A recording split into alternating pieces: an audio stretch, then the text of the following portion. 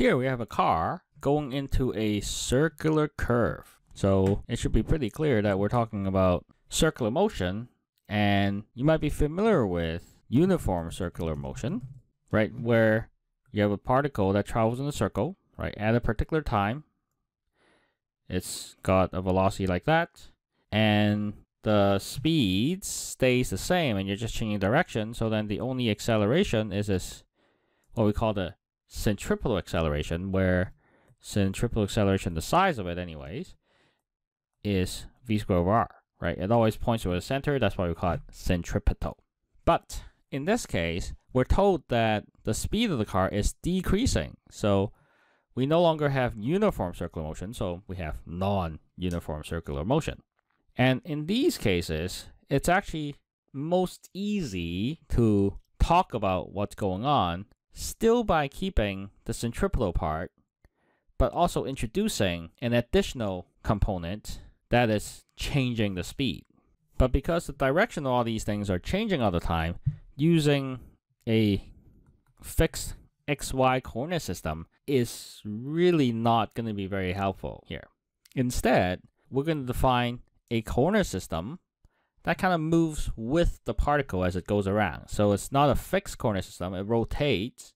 So in terms of deriving things, it's a little more complicated, but we are going to make use of existing results to sidestep that so that you can save it for your second year course. What we're going to define is we're still going to define a radial direction, and that's going to take the centripetal bit. We define it positive inwards because we know that's what the acceleration tends to do, and we denote it using r hat, the unit vector. Additionally, we define another component called the tangential component, right? It's tangent to the circle, and it basically goes in the direction of the velocity.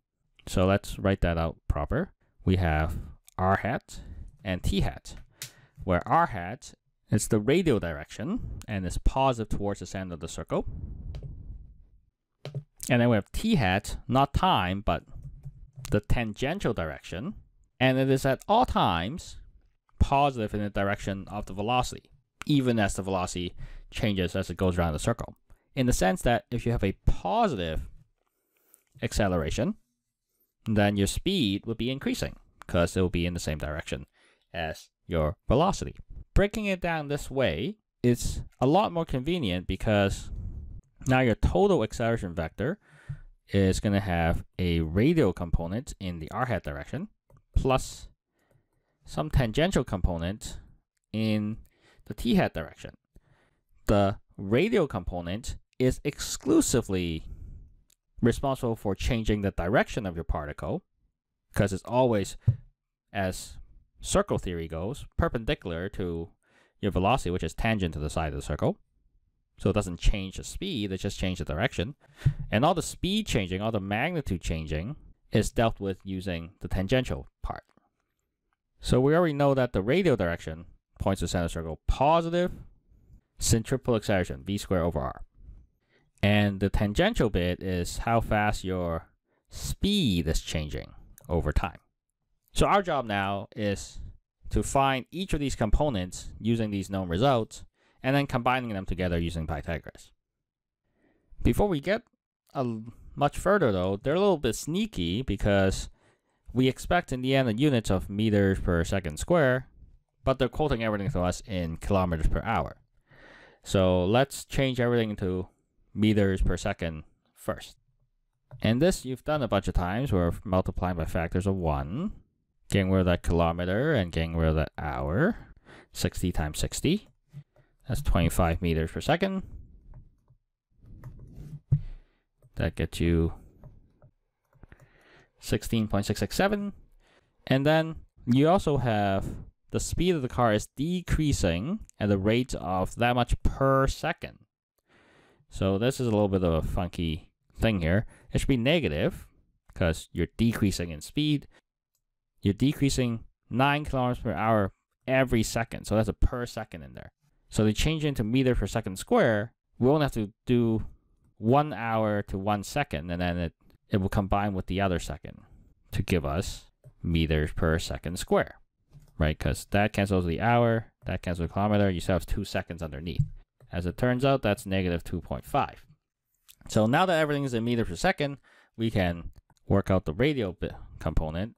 And they're specifically referring to the time when the speed is exactly this much. So it doesn't matter if it started at 90, it's at this particular instant, what is the speed? Square divided by the radius, which is 150 meters, nice and big.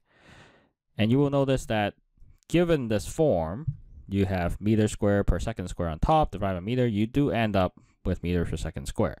It's a good check in case, I don't know, you couldn't quite remember the form of v squared over r, and you're wondering if you put the square on top or underneath, right? Units will help you sort that stuff out. Lots of digits.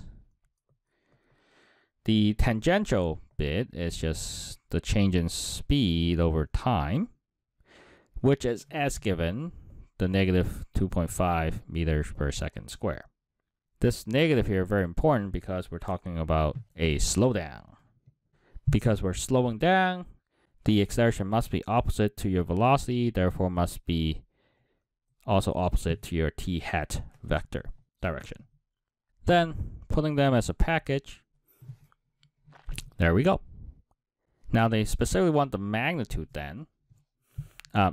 Even though the radial and the tangential direction changes all the time, at any given time, the radial direction and the tangential direction, in this case pointing, say, that way, are both mutually perpendicular to each other. So then we can still use Pythagoras to get the overall magnitude,